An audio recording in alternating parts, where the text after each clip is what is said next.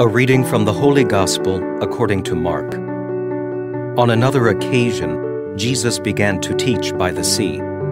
A very large crowd gathered around him, so that he got into a boat on the sea and sat down. And the whole crowd was beside the sea on land. And he taught them at length in parables. And in the course of his instruction, he said to them, "Hear this. A sower went out to sow. And as he sowed, some seed fell on the path, and the birds came and ate it up. Other seed fell on rocky ground, where it had little soil. It sprang up at once, because the soil was not deep. And when the sun rose, it was scorched, and it withered for lack of roots.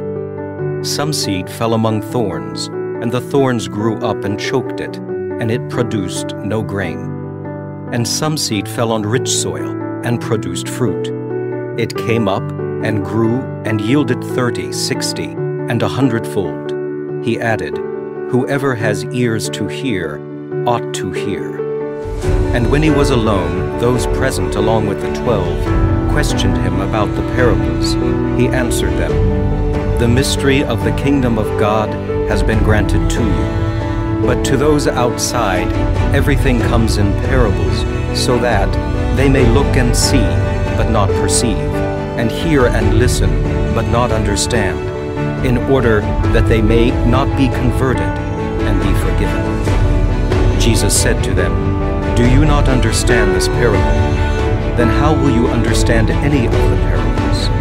The sower sows the word. These are the ones on the path where the word is sown.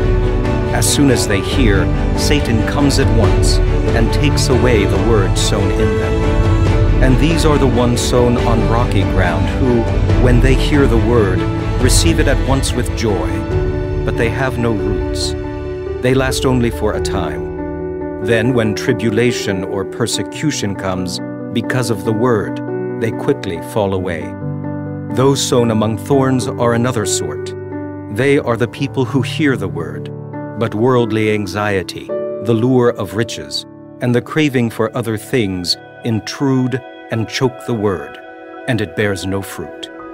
But those sown on rich soil are the ones who hear the word and accept it, and bear fruit 30 and 60 and 100-fold. The Gospel of the Lord.